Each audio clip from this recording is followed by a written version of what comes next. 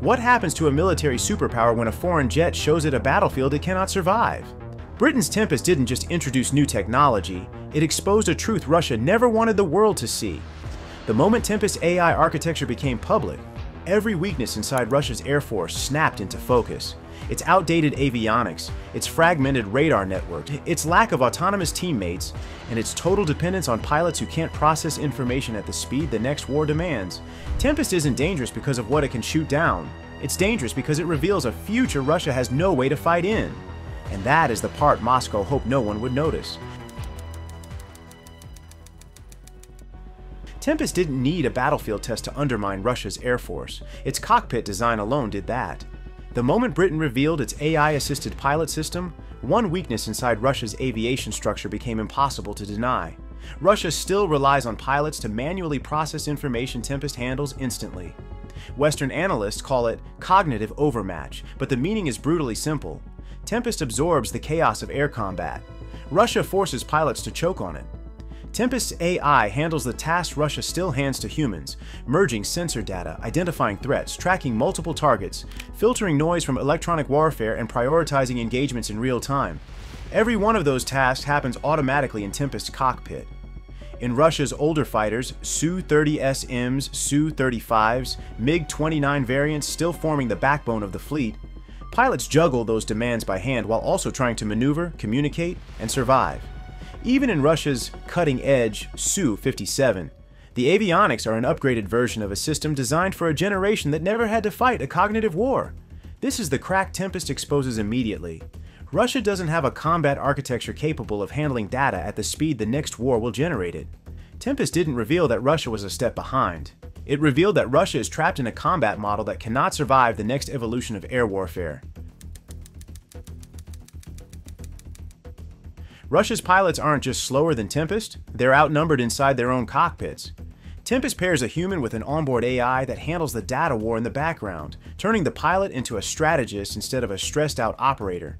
Russia has no equivalent system. Even on the Su-57, the pilot remains the bottleneck, forced to interpret fragmented radar returns, electronic noise, and multiple threat vectors in real time. Tempest eliminates that burden. It doesn't replace the pilot, it amplifies them. Threats are identified before the pilot even looks at the display. Jamming patterns are analyzed before a Russian aircraft would notice them. Priorities are updated automatically, without hesitation, without fatigue, without error. Russia's fighters simply cannot run at this tempo. Tempest fights at machine speed. Russia still fights at human speed. This is the second fracture Tempest exposes. In the next generation of air combat, survival belongs to whoever thinks faster, and Russia cannot accelerate the human brain. If you're enjoying this deep dive, please like the video and consider subscribing to our channel. Your support helps us bring more global insights. Now, back to the video.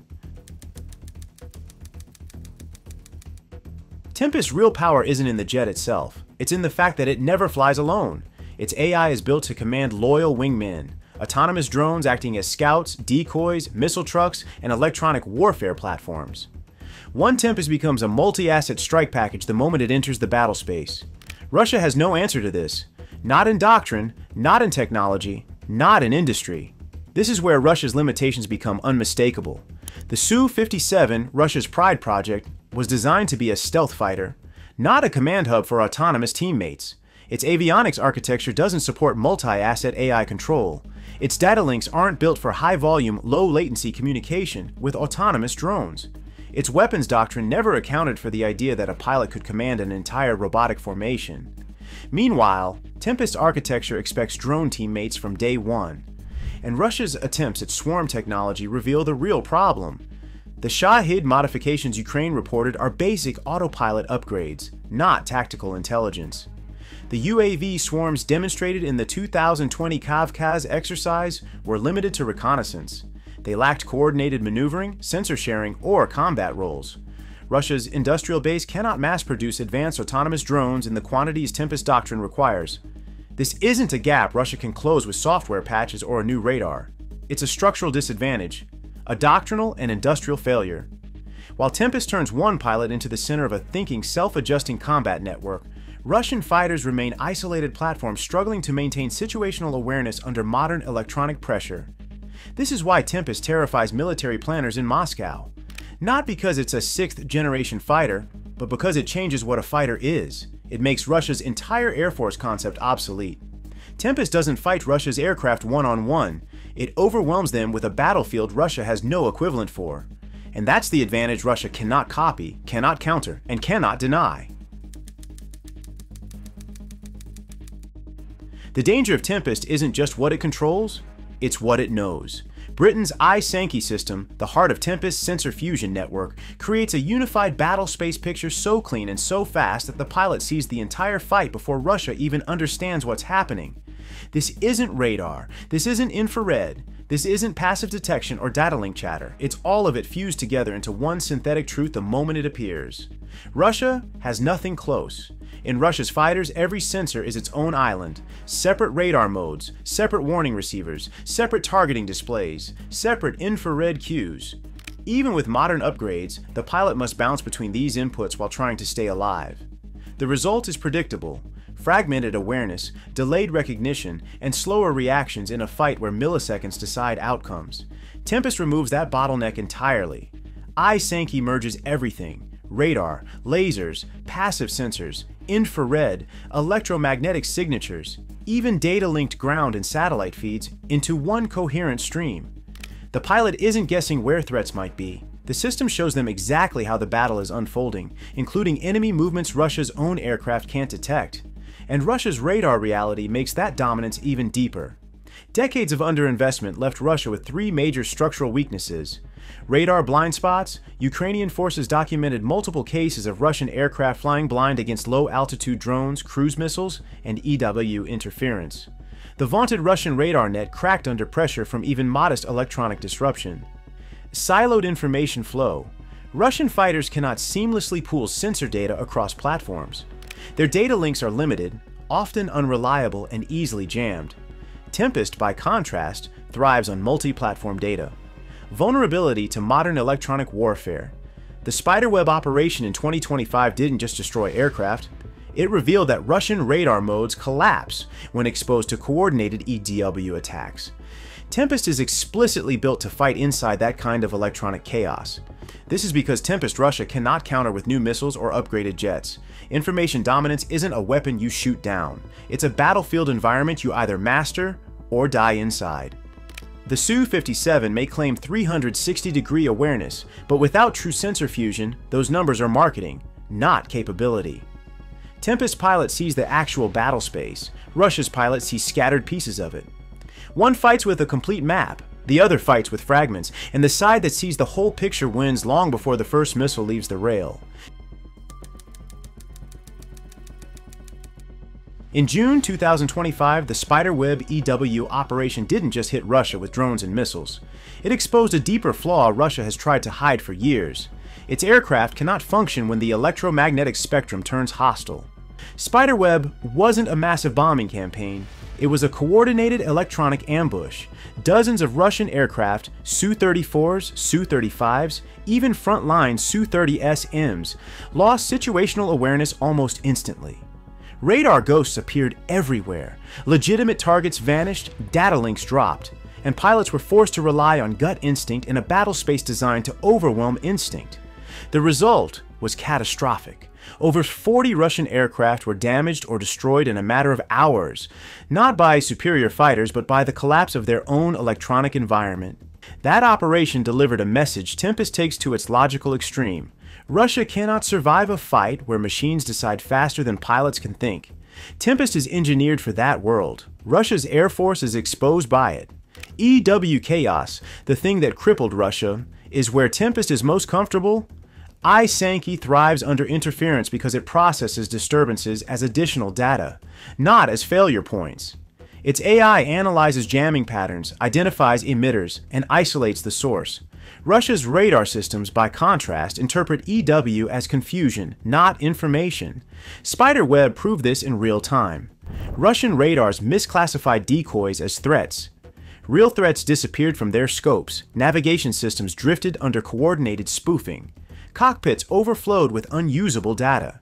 Communication channels collapsed exactly when pilots needed them most. Even Russia's most advanced platforms offer no escape. The Su-57's avionics can filter basic interference but not organized multi-vector EW assault. Its combat brain automates tasks. It does not reinterpret the battlefield. Tempest does both simultaneously. By the time Russia stabilizes its sensors, Tempest has already mapped the electronic layout, identified the gaps, and assigned its loyal wingmen to exploit them. In any EW-heavy engagement, Russia is locked in a losing cycle. It needs stable radar to fight, and Tempest is engineered to ensure that stability never exists. The Ukraine war revealed the truth Russia hoped no one would extrapolate. If its aircraft fall apart under Ukrainian EW pressure, they will be annihilated in a Tempest battlefield designed explicitly to weaponize that chaos. Tempest's most dangerous advantage isn't the AI it launches with, it's the AI it evolves into. Unlike Russia's fighters, which depend on hardware upgrades and scarce avionics production, Tempest's combat intelligence is modular. That means every improvement in software, every new algorithm, every refined decision model instantly upgrades the aircraft without redesigning a single circuit. Russia cannot compete with that kind of growth. Tempest architecture allows continuous AI training, offline simulation refinement, and real-time adaptation to new threats. As the system encounters unfamiliar radar signatures or evolving electronic warfare patterns, it updates. Not in years, not in the next production run, but in the next software patch. Russia's fleet is frozen by comparison. Most of its aircraft rely on avionics that cannot be significantly upgraded without rebuilding hardware. Sanctions have crippled the supply chains needed for advanced processors, and even the Su-57's AI-assisted systems are locked into a fixed architecture that cannot match Tempest's pace of evolution. This is the widening gap. Tempest improves automatically. Russia stagnates automatically. Tempest is designed for constant acceleration. Russia is designed for periodic repair. And that asymmetry becomes lethal the moment both sides take off. Sixth-generation warfare isn't about airframes, it's about processors, software pipelines, microelectronics, and autonomous systems built at scale. And that's the battlefield where Russia has already lost. Russia's aviation industry cannot produce the hardware Tempest requires.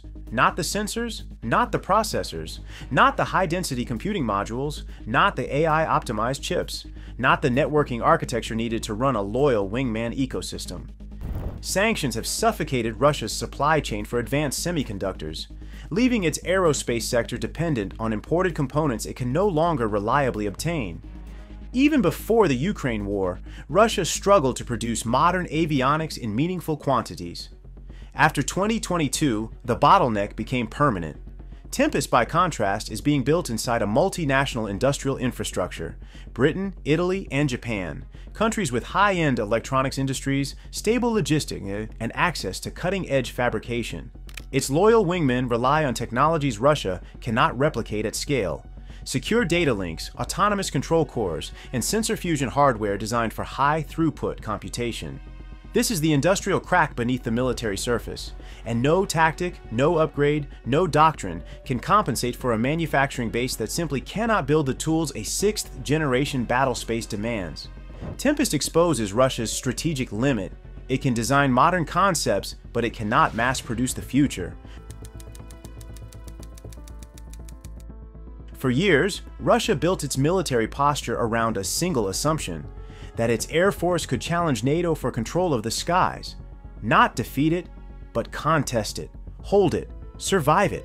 That belief shaped Russian doctrine, Russian propaganda, and Russian confidence.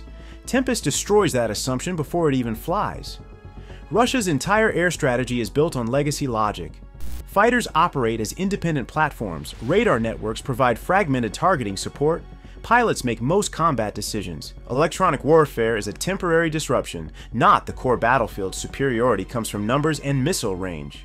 Tempest invalidates every one of those pillars, because the future Tempest represents AI-driven decision cycles, loyal wingmen as force multipliers, software-defined warfare, and machine-speed battlespace awareness, is a world Russia's current force cannot function in, let alone dominate. The myth collapses here. Russia's Air Force was never designed to fight a system like Tempest. It wasn't built for drone-coordinated strike packages, fully fused battle space intelligence, self-healing data networks, EW-optimized engagements, AI-managed tactical flow. Its pilots are trained for a world where air combat is still aircraft versus aircraft.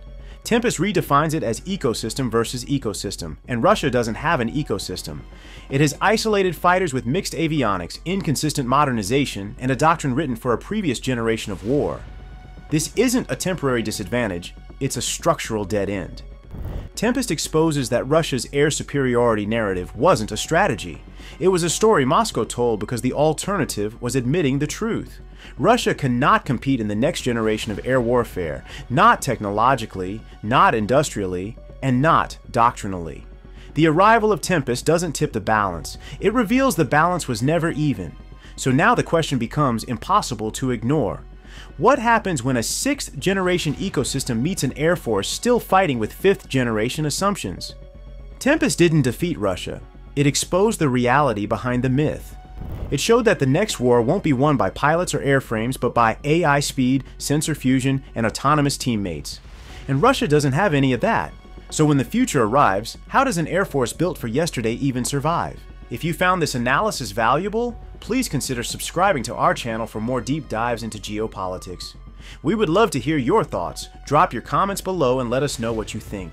Thank you for watching, and see you in the next video.